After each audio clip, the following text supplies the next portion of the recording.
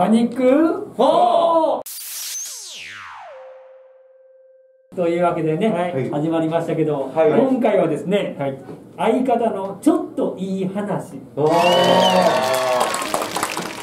つもふざけてますけどね、今回はね、いつもとテイストを変えて、それぞれの相方のちょっといい話をしていきたいななんて思うことね。確かに気になりますね。そうですね。いい話って聞かないですもんね、なかなかね。そうですね。どうしましょうか。じゃあよじょうくんから。僕から。奥田ですよね。いい話。なんかね、あんま聞かないですもんね、いい話。イ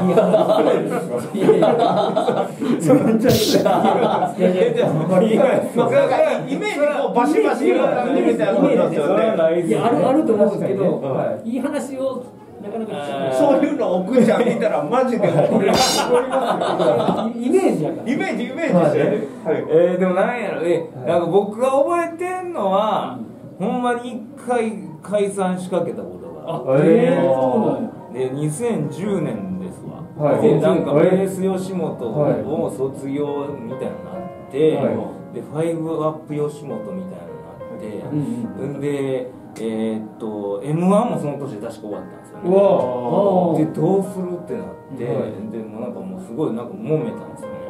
なんか解散みたいなの寸前までそういう話し合いまで行ったんですけど、なんかそこで奥田が確かなんかこのままなんかやめても誰もなんか俺らのことをお笑いしてたっていう人おらんまんまやめていくことになるで、それやったらなんかあいつらやめたんやっていう周りにこう言ってもらえるようになるぐらいまでちょっともう一回やってみひんかみたいな感じ言われて、でまあそこからまあ前向きにちょっと話し合いがもめみたいな前向きな話し合いになって、でなんか何ができるやろなってなって、まあ漫才とかまあネタやろなみたいな感じでもうこれに特化してちょっとやってみようかってやったら、その次の年に初めて賞レース決勝行けて、でザ・漫才も行けたんです。あの時にあいつがそういうこと言ってくれんかったら多分やめてましたよ。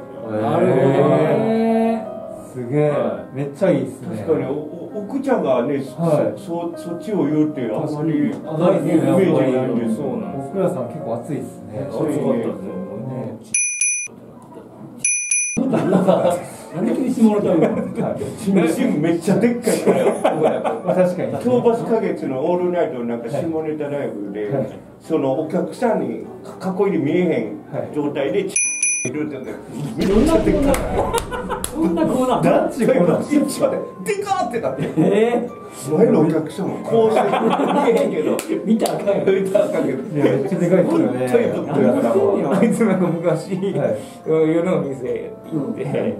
なんかその外国の方の店やったらしいんですけど、あいつの一物見てその外国の方が「おう日本代表」ってそんなにでかいですよね。めっちゃでかい。すごいな。いやでもちょっと話見てください。なんか最後めっちゃはずなってなんか言いたくなるんですからなんかじゃあどうより行く？僕そうですね。僕もでもM-1 の決勝に行く前の年に準決勝で負けたんですけど、負けたの？その時にトイレたまたま一緒になっておしっこ2人で並んでしてた時に空がネタ書いてくれてるんですけど、空がその時に「ごめんな」みたいな一言言ってくれて、決勝行けんかったのを謝ってくれて、でその時になんかもっと頑張ればよかったなっていうのありました。めっちゃいい話だよ。優しいな。優しいんですかね。優しい。シュラちゃんも見た目も感じもね、やっぱ優しいだから。本当ですか。でも次の年それで決勝は行けたんで、その時はめちゃくちゃ喧嘩してましたけど。なんで？決勝決まったら結構インタビューされるじゃないですか。インタビューされるんですけど、その時に東京進出考えてるんですかみたいなことをよく言われて、僕は正直東京まだ行きたくなかったんですよ。なんで僕まだ東京は行きたくないですねって言ってたら、空は東京行きたいですって言って、でインタビューのたびに結構なんかぶつかり合ってたんですよ。結構でもインタビュー終わった後にそんな話せずで決勝始まった時にいざ出番になった時に「お前東京行きたくないやろ」って言ってきて「行きたくないな」って決勝始まってまあとりあえず優勝したら東京行こうっていう話で始まったんですけど結局負けちゃったんで行かなくなったんですけどそういう話をしました。喧嘩して。本番当日に言うたら本番のもう舞台裏ですね。直前で。そんなことが。もう競り上がりの前です。競り上がりの台に乗った時に言われましたね。それは。言われました。回ってる時やろ。そうです、回ってる時ね。はい。そう。回れよ。回らないです。そのまま怖がる。あ、そのままくるって回れ。なんで？回ってたんじゃないですか。昔じゃないですか。昔回ってましたよね。そうそう。今はこうなんですか。はい、行きました。そうなんです。まあ俺らもあったけどな、その袖口にどのネタするって言って2本あって、でもう1本の方はできるけどもう1本の方できないですって言って、じゃあもうじゃあこっちにしようかっていうのはああ優しいですね。そう言ったら優しいね。まあでももう仕方ないじゃないですか。そのできないって言われたらできるをやるしかないし。緊張するもんな。確かにそうですよね。飛びそうやなと思ったけど、それでやらん方がいいから。1本目しか2本目しか。なんか決勝の決勝で侍のネタやったらもう1本あってどっちしようかってなってて、でもう1本の方をちょっと覚えてないから「武井さんちょっとすみませんあっちの方できないです」って言って「飛びます」って言ったんで。って「なんだどっちしようか」って言ってでも結果よ結果やってよかってあよかったなって思ってだからまあ結果オーラね。事前にこのネタも覚えておきなって言われてたんですか？だからそっちをやる予定やったからね。でもそっち行こうって言われたらもうあかんなと思ったから先言うといて飛びますって言って。脅迫みたいな。すごい怖いけど。それはできるとこや。そう武井さんナイスチョイス。じゃあちょっといい話。僕じゃあまあ相方がネタ書いてくれるんですけど、やっぱすごいストイックで暇さえあればもう書くんですね。楽屋とかでもよく書いてるでしょ。書いても見ます。でほんまにすごいなと思ったのが、だいぶ前ベース吉本の地下の劇場でね。単独のネタを書いたんですよ夜中に。で「煮詰まったわ」って言って「ちょっともうまた明日にしようか」って飲みに行ってくるわ。で僕劇場によく泊まったんで寝てたんですね。で3時間か4時間ぐらい朝の5時か6時ぐらいにベロベロになって武井さんが帰ってきて「おい田中!」って「どうしました?」って言ったら「おい!」ってカバンからネタ帳持って「ネタが空いたからこれちょっと覚えておいて」みたいな。